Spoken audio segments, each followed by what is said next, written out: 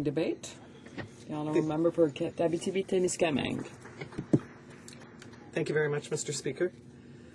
I'm very pleased to be able to speak to this motion that I am seconding, and I will be sharing my time with the member for Timmins James Bay.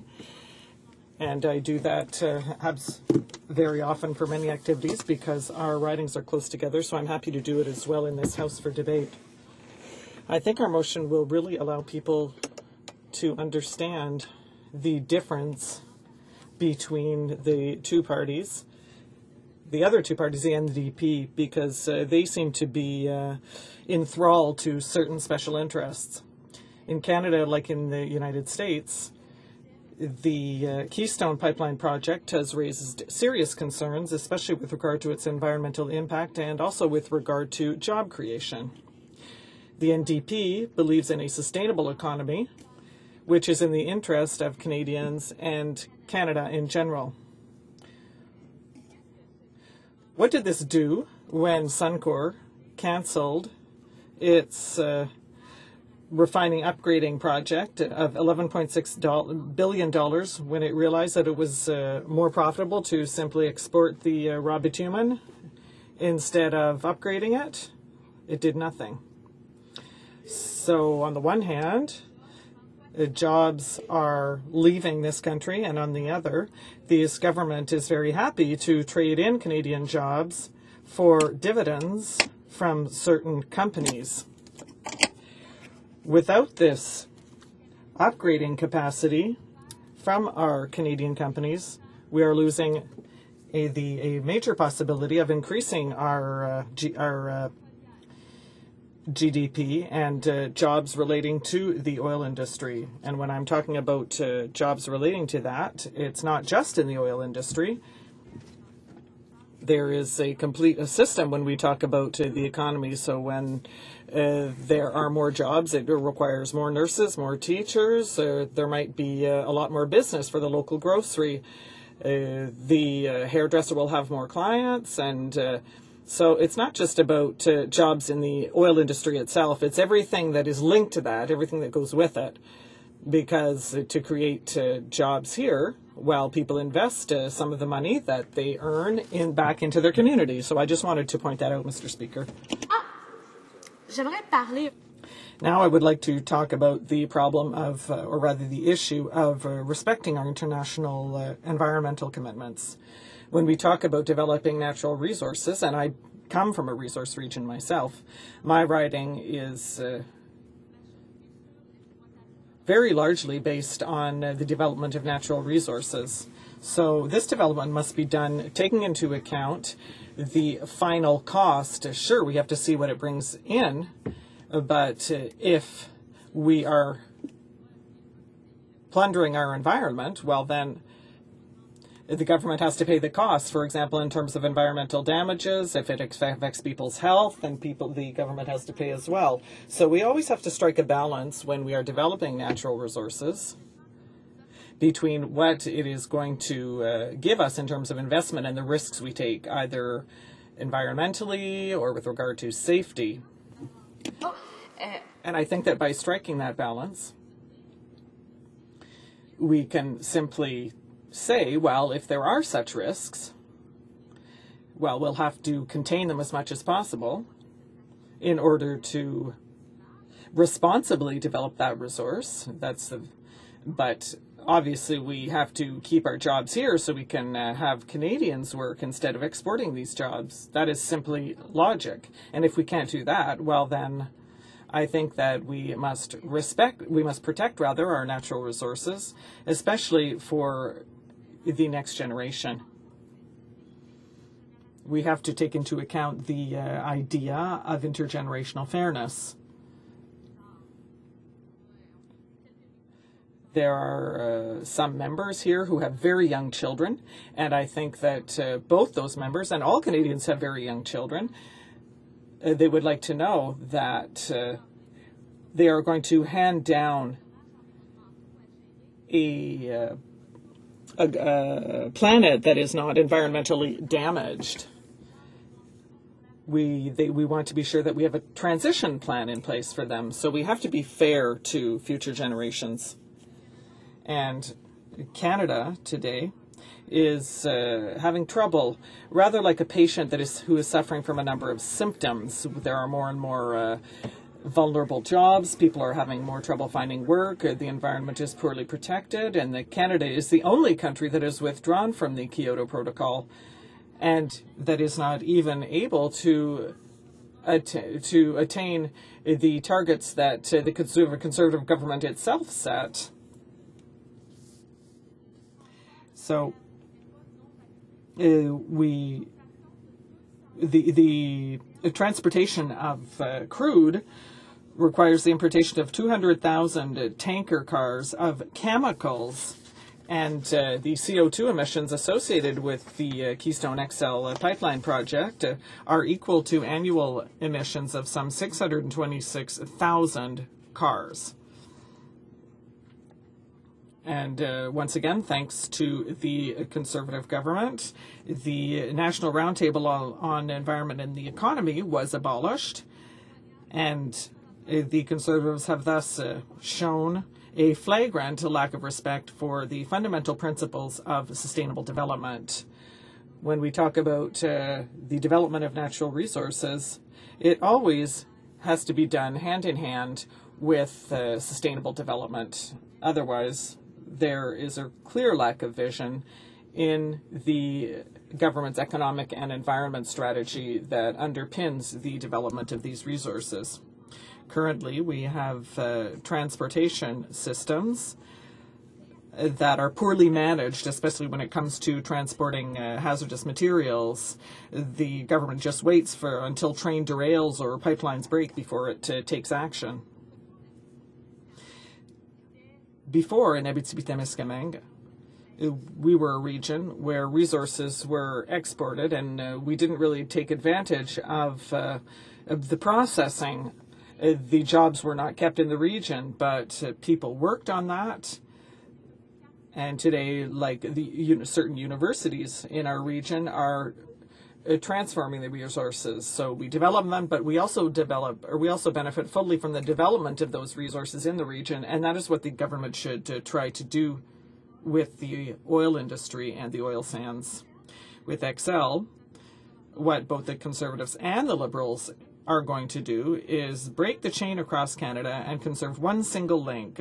So we're going to be going back to the colonial era, and I find that is not very good for Canada, and it really shows a narrow-minded kind of vision for our Canadian youth.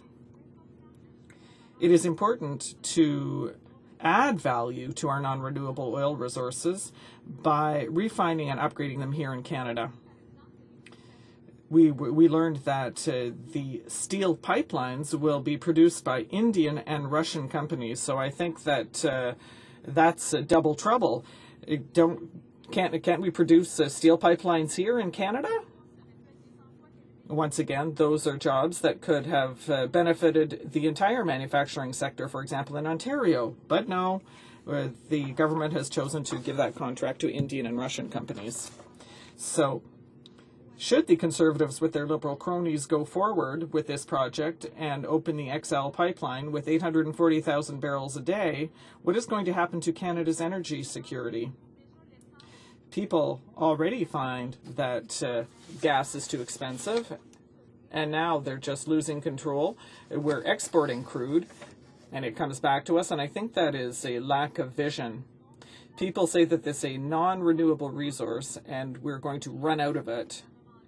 And what does the government do? Well, all it does is export 40,000 good jobs that could have been situated here in Canada, so it just sends them abroad.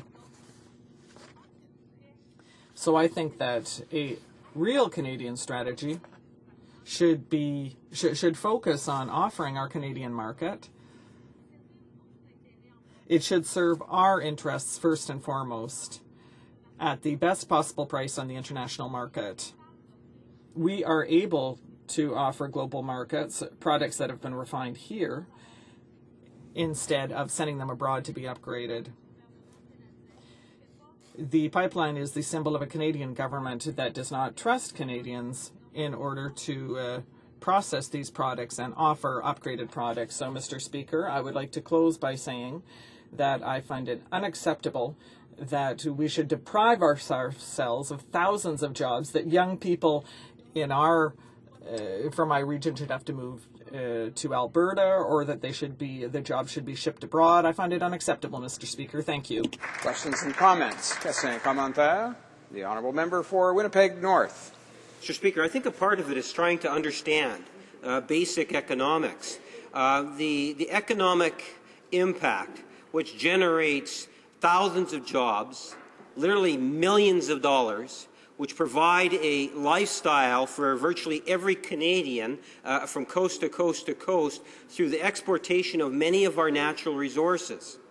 Not every country wants the final product. They're looking for natural resources. And I listened to the member speech, and I'm thinking that the NDP would oppose the exportation of natural resources. When I listen to the NDP's comments in regards to the Keystone XL, one can only draw the conclusion that they want to shut down the oil sands. And if you listen to the leader of the Democratic Party when he talks about remember the Dutch elm disease, Mr. Speaker, and the devastating impact that he tried to portray that Western Canada was having on all of Canada, Mr. Speaker. The honourable member for Timmins James Bay on a point of order. A reference to a Dutch elm disease. That's about a tree. It was about the Dutch economy. Don't really think that was a point of order. Perhaps the honourable member might have the opportunity to have some say on that at a future point in time. The honourable member for Winnipeg North. Well, obviously, the member understood the message that's being sent, and him and his party should be sensitive, more sensitive to not only all Canadians, but in particular, from my perspective, I represent a prairie riding, and the natural resource development is very important to the prairies, Mr. Speaker. So the question that I have to the member is, why do the NDP refuse to acknowledge the important role that the exportation of natural resources can play for all of Canada, for Canada's economy? That, yes, we diversify and add value where we can, but let's remember how important the exportation of natural resources really is for all of us. Data Abitibi-Témiscamingue. The honourable member for Abitibi-Témiscamingue. Thank you very much, Mr. Speaker. On the contrary, my region is based on the development of natural resources, but I want it to be done intelligently and responsibly. I'd like to take the time to read something to my Liberal colleague. Last spring, the Conservative Minister of Finance went to Washington and proudly said that this project would create jobs in the United States. And the Department of State said that this was important for the economy of both countries because it would create over 40,000 jobs, well-paying jobs in the United States. So if my Liberal colleague is concerned about job creation in the United States, well, I am more concerned about the creation of jobs in Canada. I want young people to have jobs here at home. I want us to do more with our own natural resources. I want us to develop them. I don't want them to be sold off cheaply. I want us to do something intelligent with them. Questions and comments. The honourable member for Beauharnois-Salaberry. Thank you very much, Mr. Speaker, and I would like to thank my colleague for her passion and for all the information that she has given us on job creation in Canada, but also her concern for young people. I think that she really cares about the development of sustainable jobs here in Canada to help out the next generation, and so that we can hand down a healthy environment where the economy is vibrant, but where we can provide added value to jobs. The honourable member for Abitibi-Témiscamingue. Thank you very much, Mr. Speaker. Indeed, I am very concerned about youth employment. I come from a resource region, and a lot of people went to school in my region, but then they decided to move away and try their luck out west. But when I see that there are projects that could represent vast economic potential, and then they decide, and the government decides to ship all those jobs off to the United States, I just don't find that that makes any sense.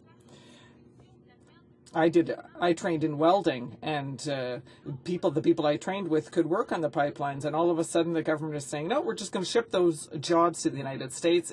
That's nonsense. We want to have young people who work in this country, but the government isn't trying to find solutions to have them work here at home. So it's completely absurd.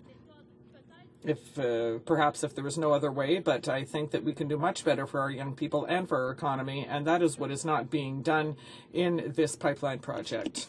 Reprise de débat. Resuming debate. The honourable member for